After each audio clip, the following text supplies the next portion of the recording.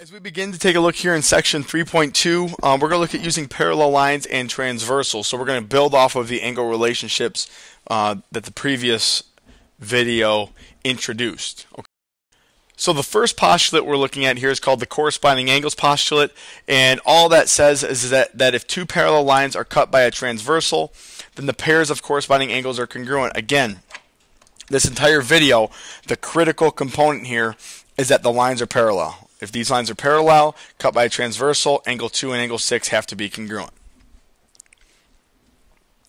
So example 1 says the measure of 3 of the numbered angles is 125. Identify and explain.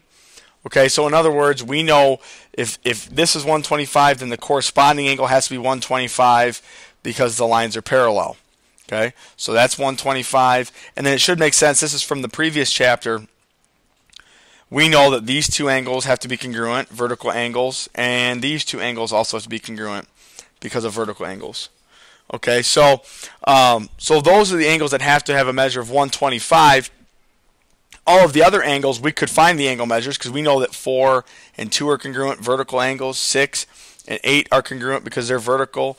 2 and 6 have to be congruent because they're corresponding. And if you do 180 minus 125, since angle 1 and 2 form a linear pair, then you'll find that each one of those angles has a measure of 55 degrees.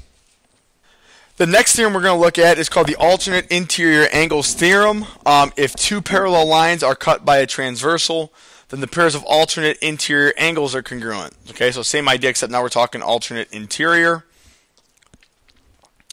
Alternate exterior, same idea.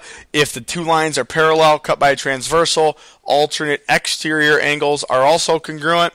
Common theme here, they're all congruent, with the exception of consecutive interior angles are supplementary. Okay, so if the lines are parallel, consecutive interior angles are supplementary. And again, we'll dive into this stuff a little bit more once I see you guys in class. So find the value of x. The lines are parallel. These are alternate interior, therefore they have to be the same measure. Divide both sides by 2.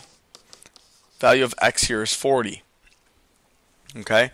Now here's what the next one's kind of interesting because these angles here don't have any unique relationship directly, but we know that if this angle is 3x plus 7, then this angle is 3x plus 7. Okay, and so we know that these two angles then are consecutive interior, which means they have to add up to 180 degrees. Okay, so if I do that, 3x plus 7 plus x plus 5, they have to add up to 180. Combined like terms, 4x plus 12 is 180. Subtract your 12 from both sides. Okay, and so we're sitting at, we got 4x is equal to 168. If we divide both sides by 4, that tells us that x is equal to 42. Okay, x equals 42. Example 3 here, again, identify your angles. So we already know that this angle has to be 120 immediately, vertical angles congruence theorem. And then you identify that angle 1 and angle 2 are alternate interior. And since your lines are parallel, they also have to be congruent. So this is 120 as well. Okay. Some of you might have said, well, wait a second, angle 2 and this angle are corresponding, so they have to be congruent.